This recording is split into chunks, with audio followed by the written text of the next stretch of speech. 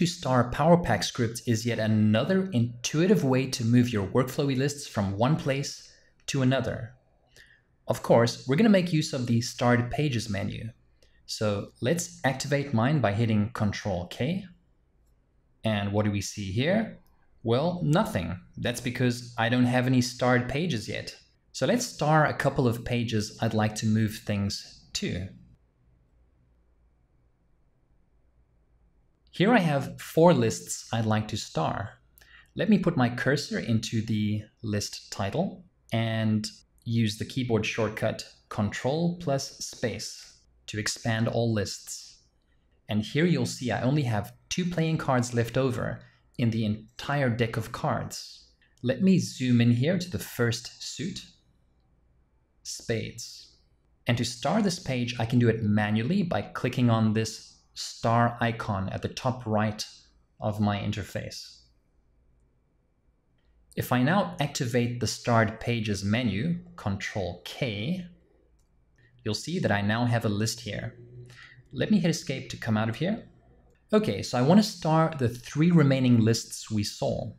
Instead of zooming out and then zooming into the next list, to jump to the next sibling list down, I'm going to use a super secret keyboard shortcut. Now, to star this list that I've just zoomed into, there's also a keyboard shortcut you can use to toggle the star on or off. I'm going to hit Ctrl+Shift+** to toggle it on. Let me jump to the next list down, star this page, and finally, the 4th list, Ctrl+Shift+* again. And now that we've got 4 lists starred, let's go and find all the rest of my cards so that we can move them back to this deck. So I'm going to zoom out 2 levels and then zoom in on this list of poker hands right here. Once again, to expand all lists in any outline, just place your cursor in the list title and then hit Ctrl+Space. What I'm going to do now is select all of my hearts in this list.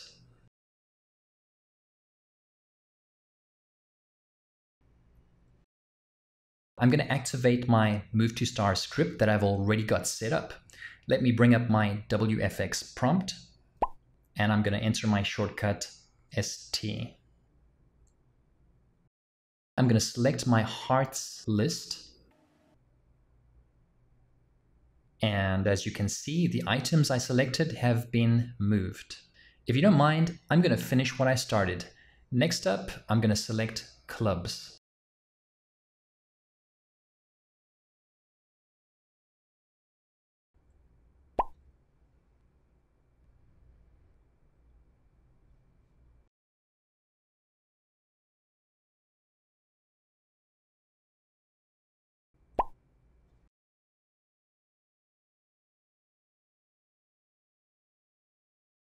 And for this final suit of cards, I'd like to demonstrate that the order in which you select your lists is the order they end up being sorted in your destination list once moved. So let me select my spades in ascending order.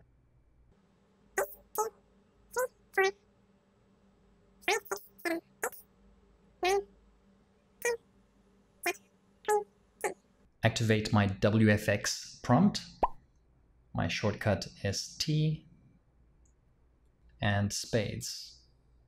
I'm going to click this link here to follow items that I've moved.